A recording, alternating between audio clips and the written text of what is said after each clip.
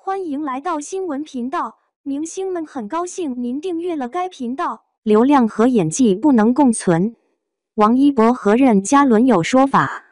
在演艺圈，素来有演技派和流量派之争，有流量没有演技，粉丝买单，但是路人意见颇多；有演技没有流量，许多老戏骨因此郁郁不得志，双方僵持不下，投资方也颇为头疼。好在王一博和任嘉伦的出现及时救场。王一博因《陈情令》的翩翩公子蓝忘机圈粉无数，成新生流量明星代表。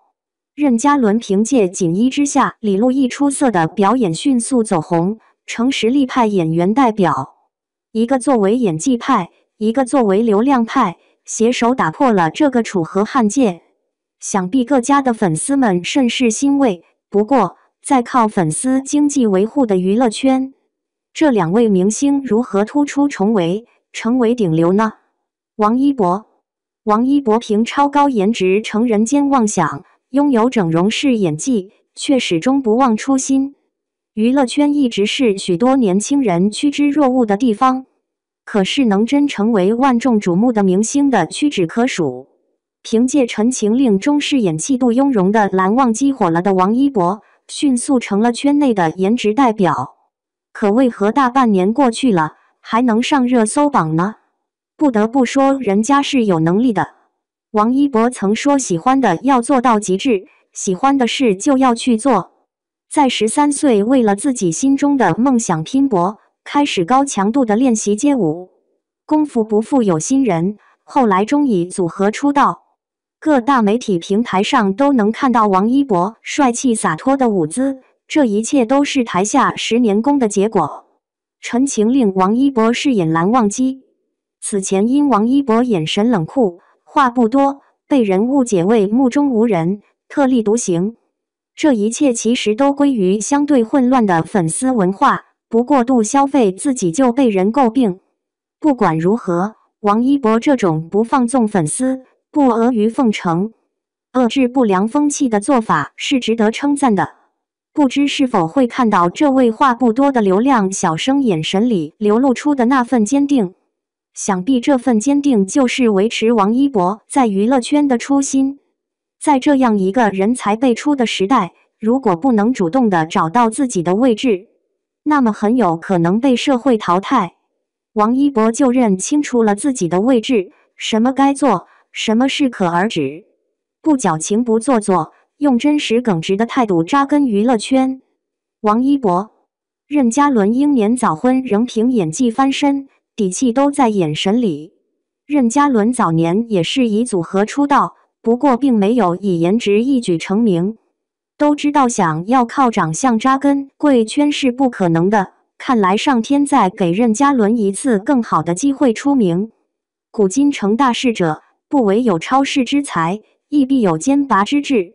果不其然，任嘉伦沉寂多年，凭《大唐荣耀》的广平王圈粉无数，不久后便公布婚讯，确实很有担当。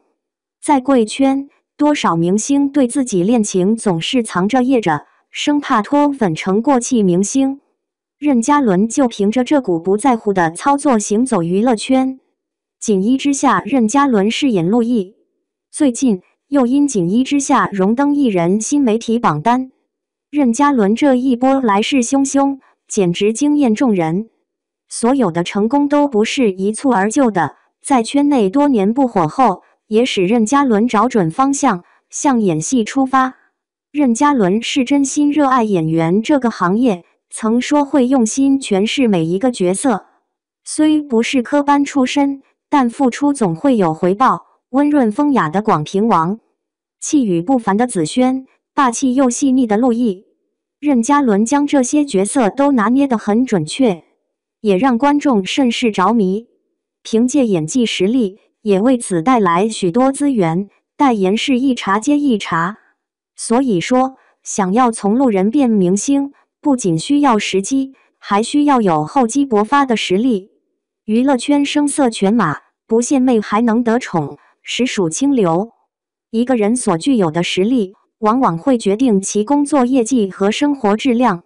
娱乐圈常是人云亦云、随风倒的趋势。王一博和任嘉伦能在乱流中守住初心，确实有过硬的能力。王一博和任嘉伦都是全能型艺人的代表，唱歌、跳舞、演戏，还能主持，而且人品也好，凭什么不火呢？虽说流量是粉丝们的功劳，但是明星也得有自己的明确规划。要清楚走红是一时，不代表会一辈子，是选择沉浸在众人追捧的喜悦里，还是选择保持清醒的头脑做有意义的事？事实证明，很多人选择了前者。王一博和任嘉伦身上都有不可超越的优势，但在热度升温的同时，专心跳舞、演戏，不去带领粉丝团体扩大势力范围。对忠实粉丝，虽宠溺，但不纵容，仿佛一切与自身无关。其实这样做一定能使自己有更多时间深耕于专业领域，确实是一件令人佩服的事情，真是娱乐圈的两股清流。